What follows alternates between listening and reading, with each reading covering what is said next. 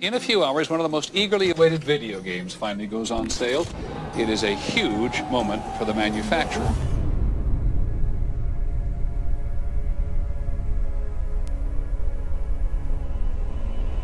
I remember the build-up to Halo 2 was unlike anything I had ever experienced before. It definitely became the hallmark of the original Xbox. Immediately went home to my twin brother, said, all right, we got to pool our money and get an Xbox. It was the golden age of gaming online.